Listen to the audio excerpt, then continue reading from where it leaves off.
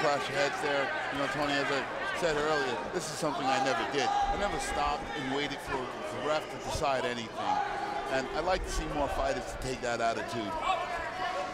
Protect yourself at all times. Good jab by Mabuza. We've seen Zab come out in the past very explosive. Quick left hand. Seems like he's taking his time. I asked him, do you need a knockout? He said, I think he liked one. Mabuza doesn't care. He just wants a decision to take a win. But I think Zab, we'll see if there's any explosiveness coming as the rounds go on. You know, it was a great observation, Tony. Zab always comes out much more aggressive and much faster and harder than he did tonight. So again, I think he's refocused, rededicated to the business of boxing. He used to run out of gas, it seemed like, or just hit a bump in the road in the middle of the fight. Maybe he's just saving the gas tank now to come on strong later. One of the greatest fighters in the world in Zab Judah. He wants to be pound for pound again. At 33, it remains to be seen, but at least he has that goal. And he's given himself to religion. Really nice body shots there by Mabuza. Mabuza coming on late in the round. Less than 20 seconds to go. Round number 2, scheduled 12.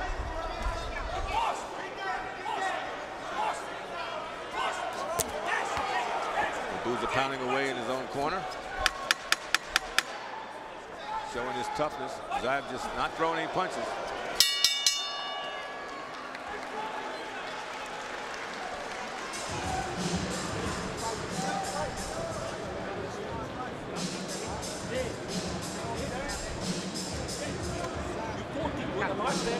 You know what? Because you're aiming here. Aim here. Don't aim here. Aim here. Because he's moving in all now. If you miss, not a problem. Bonus time is body. Deep breaths. Out. You hurt him in the body. Doesn't like the body. And here you have Mabuza coming in really hard, trying to get these body shots off, slow Zab down a little bit.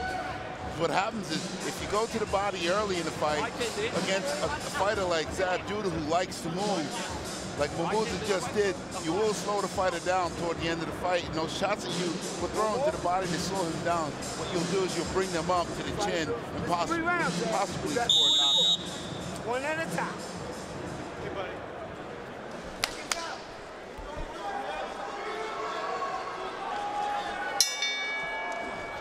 Here we go, round number 3.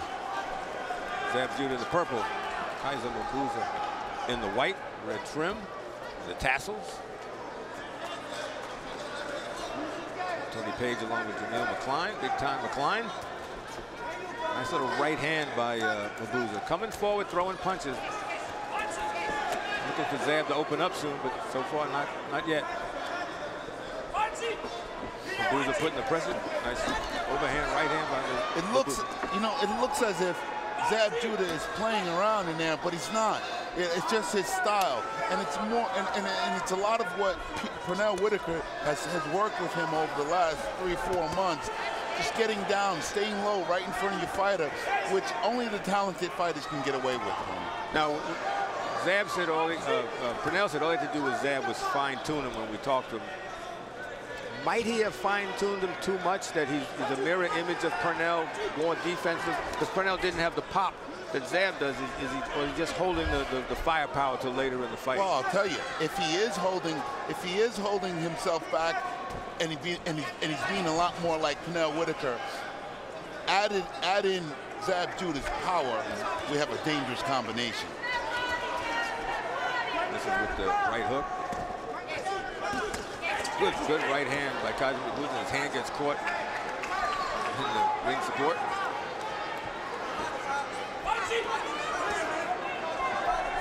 I remember in Pernell Whitaker's heyday, he would stand right in front of a fighter and you throw 6 punches and couldn't hit him.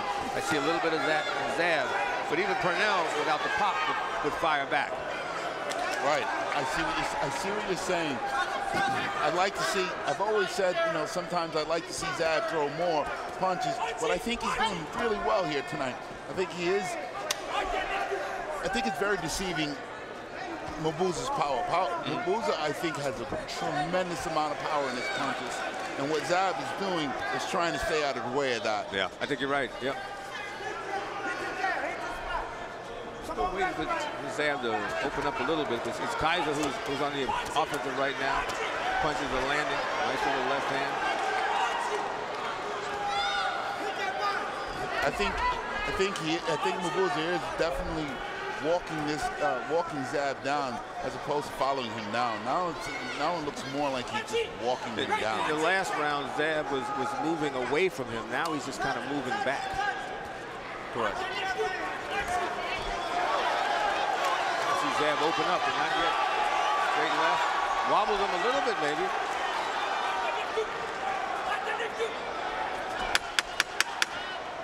Wonderful movement by both fighters.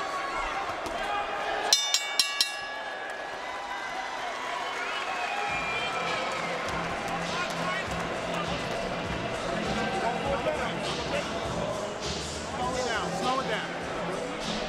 I told you, this is good. Hey, well, keep remembering, you got to stay down. All right? You got the jab touching the touching. You got to bring that up, bring it all the way up. All right? If you don't want to take it down here, bring it up. Like you do with the pad. Shoot it up. Breathe, slow it down, slow it down. Yummy. Keep your hand on. Jab and hit the body. Okay, right then. He deliberately forced him here, come left hook in the body. You hear me? Don't switch. He's moving there. Boom, boom, step. Step, boom, boom. Understand? But don't you got it. Don't switch. Don't switch. Okay. Catching. I don't want you switching now. Here's some of the key of what Zab Judah has to do tonight to be successful. He throws a good jab, then he throws 3 jabs right after that, and then he throws that left hand and throws Mabuza off balance a little bit. I don't know. And there he does it again. He comes right out and does it again.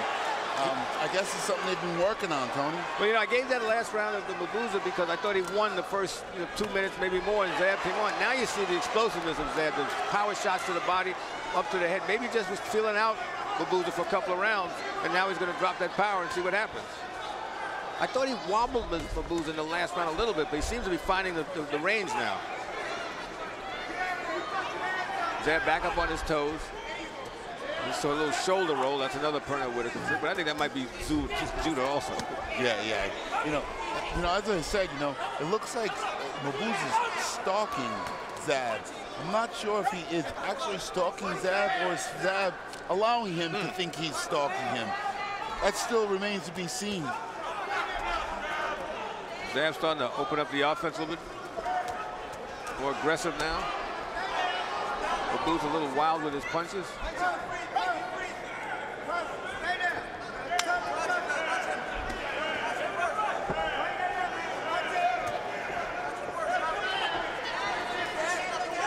Mabuza slowly coming forward. Zab back on his feet, moving around.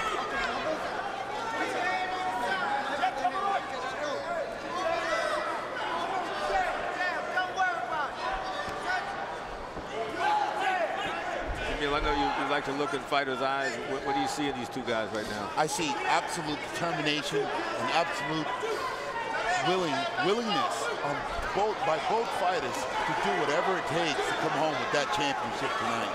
Without a doubt, that is what I see in their eyes. Zab may be 33, but you can see you can teach an old dog new tricks. You see that defensive presence, and that's Prudential Whitaker's trademark on him right now. He's very alert, Nice right hand by Mabuza right down the pipe. Zab is very alert. You see his forehead. His forehead is very wrinkled. His eyes are very wide. He's very focused right now.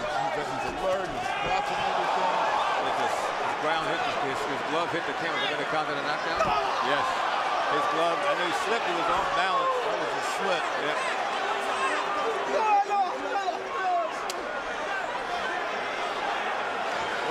But that happens. It's the same thing happened to Floyd Mayweather when he slipped and he touched the ground. Well, let's see, Tony, if Zab stays under control. Yes. Let's see if he keeps his composure because he was very upset with what he felt was a mistake call. So now we just got to see if he's going to stay focused and continue. Beautiful movement there again. 5 seconds to go here, round number 4.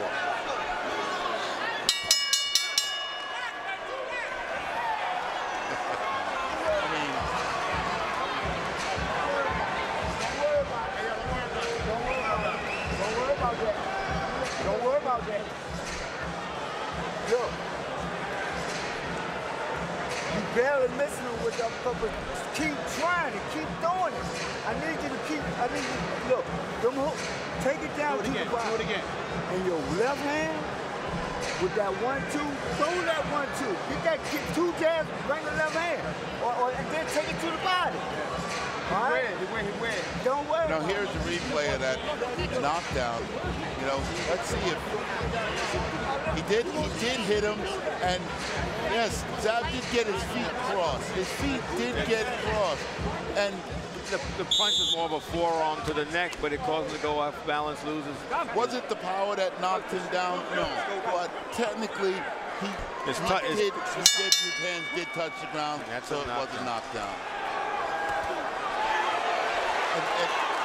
And coming down the stretch later, I tell you, that last round may come into play, being that it was a 10-8 round. Now I gave it a 9 now. I thought. I think so too. That's what I thought it was. I thought it was more of a 9-9 round. Zab was winning, and you take a point away. And then he came back after the knockdown and still did well. And we saw Zab lose his cool against Kasazu many years ago, and it seemed like he was losing his cool for a minute, but he's back. Refocused. Again, I think Zab is definitely in the business of boxing now, no longer in the business of ego. Older, stronger, smarter, more effective Zab judo. Well, this seems like the old Zab with the power and the straight shots. Mabuza's coming forward, dropping his right hand a little bit as he comes in. You know, I think Mabuza definitely has a lot of power. Zab does not want to get hit tonight by some of these shots that Mabuza's throwing. People always worried about Zab's chin. Dropped against the piece in the last fight. Seems to come back from it. His quick punches. He has the hand speed. Always has that. You know, you mentioned Zab Judy's chin. You know, Mabuza hasn't yet to get a chance to put his hands on Zab's chin. There he is playing a little bit, letting Mabuza know that he is one of the greatest fighters in the world. Look at that. Great defense right there. That's 3 shots in a row. Mabuza's missed. And he lands a kind of slapping right rather. Mabuza's switching southpaw, trying to upset Zab a little bit.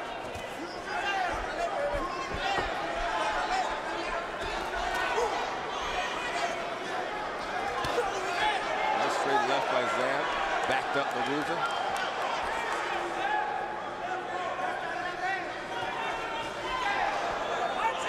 Nice little short right hand. Mabuza winds up with his punches when he has Zab cornered.